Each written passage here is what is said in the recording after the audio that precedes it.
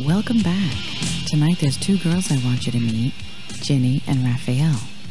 They're the hosts of Double Set. That's F-Sharp TV's weekly band showcase. Double Set is recorded on location at Fifi La Froc, a clothes store in the East Village that 10th Street can't live without. It rocks, and it's where you'll want to be later. These entrepreneurial ladies were once in a band called the Cycle Sluts From Hell, and now their band's called The Creeps. They're also appearing in movies and all kinds of stuff we'll find out about.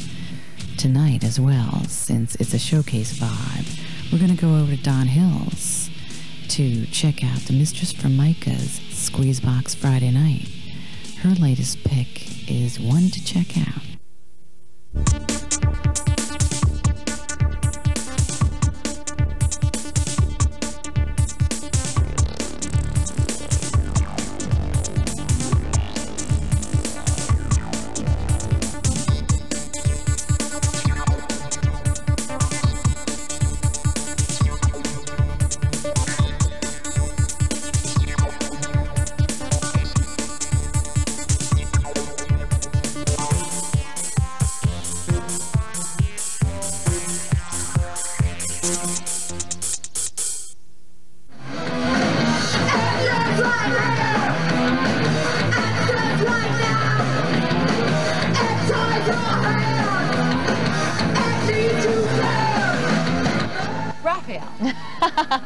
You have a special night at Coney Island High, right? Saturday nights. Tell me a little bit about Corruption. It's every other Saturday, opposite Green Door. What's the difference between Corruption and Green Door? Well, originally the club wanted to do its own party, because Green Door was always every other Saturday, on the opposing Saturdays. So I kind of had it foisted on me. It wasn't something that I originally wanted to do. So what I did was I essentially just make the DJ play what I want to hear, or what I think my friends want to hear. And I want to hear music that you can dance to, but rock music, or some 70s disco. And I have go-go dancers, and they're all people that I want to see dancing. And I have a guy that does visuals, and really it's just, I just try to make it the kind of party that I would want to hang out at. What's been the biggest challenge with Corruption as far as planning a party? I mean, when you're planning a party, is it safe net being at Coney Island High, or is it still? Yeah, I have it a little bit easier than some people, some promoters, because I already have a Saturday night, and opposite Green Door doesn't hurt either. For me, it's that I don't really have a promoter personality, and I've had to develop that a little bit, you know. Play hostess? Yeah, I don't mind hostessing, but promoting is not something that I would automatically decide that I wanted to do. But it's been good for me to see that I can do it, and it's a really good party. So worked. It's a great party. I have lots of fun at Corruption. Now, Ginny, we're here at Fifi La Froc, and how has it been for you with the store? You're open now, how many months? 3 months. Has it a big life change for you? Yeah, working in the day, it's unbelievable. I haven't worked in the day, well, a slight period in my life. But it's okay, because it's mine. It's like another thing to do besides bartending. But I still want to do the music and acting and, you know. But people come and I have fun with them here and sell clothes. Yeah. Same kind of people come here that come to Corruption. Gay and straight. We have all kinds of people. They come and pick out their outfits here. Yes, they come here and then they go to Corruption or they go on stage. They have your taste to help them, which is great, because they can really walk out looking good. Well, how did you get the idea of having the store? Because I had 2 apartments filled to the brim with clothes, and I was being buried. And it was either that or, you know, suffocate. Right.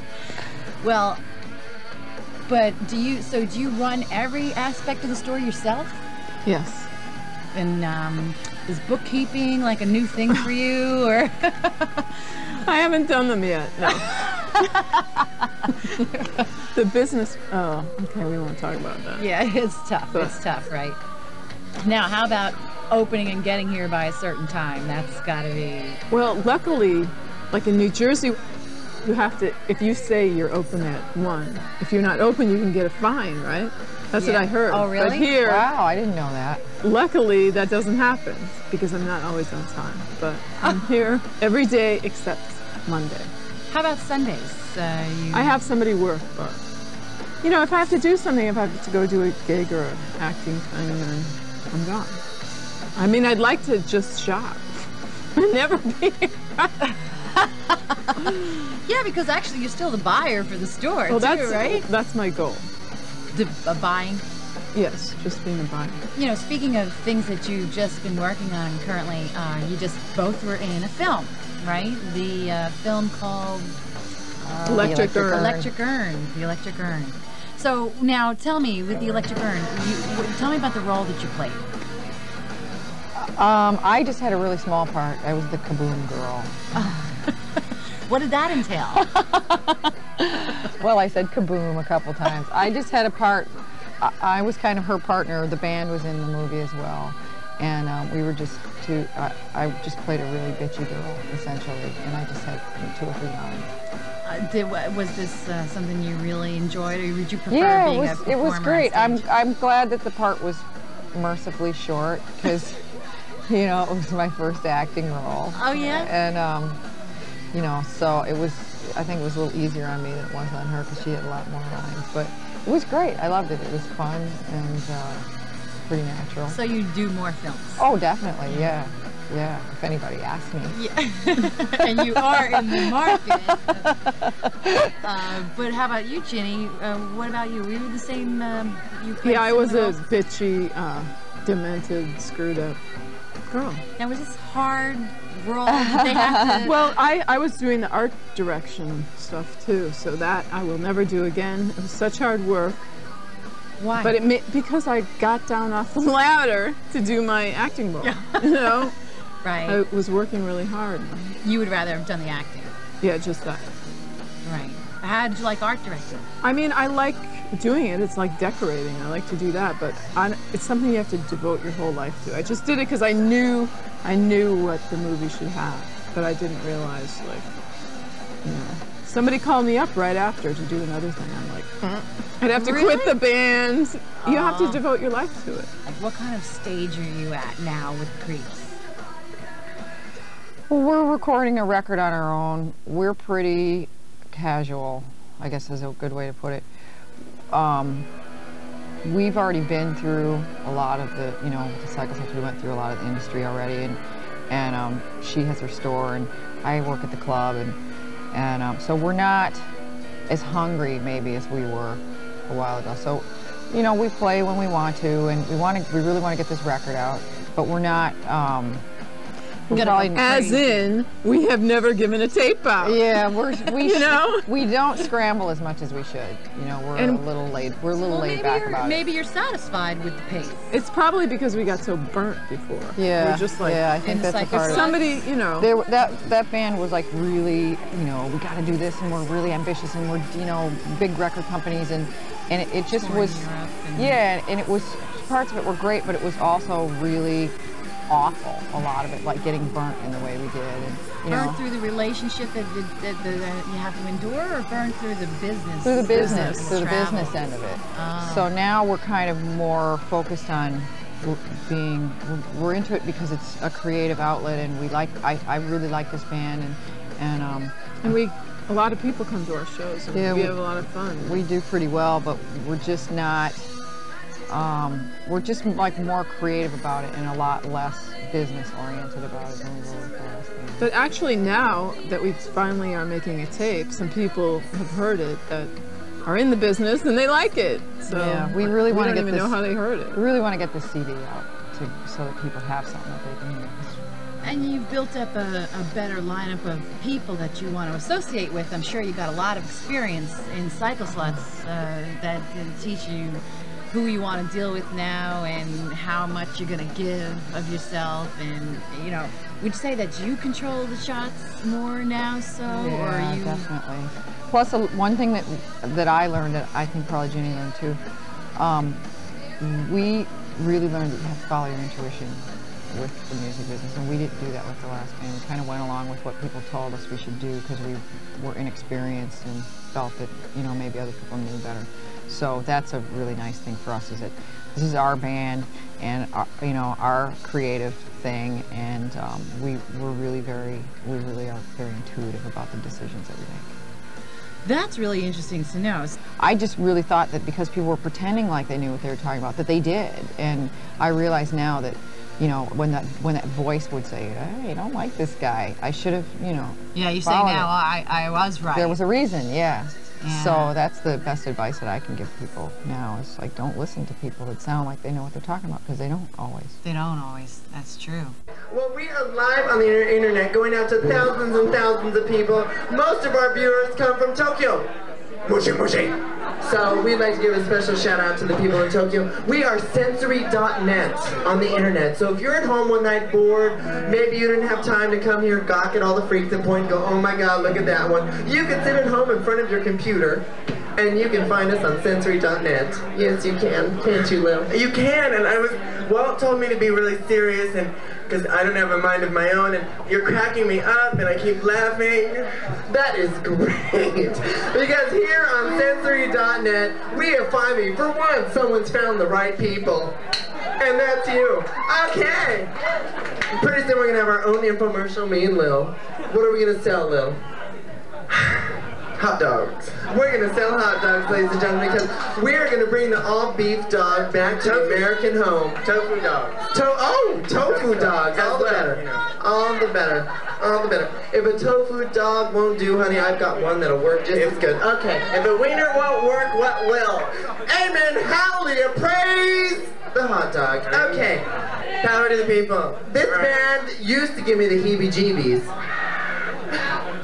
But now they just give me the creeps. Ladies and gentlemen, please welcome to the stage the one, the only, the Creeps!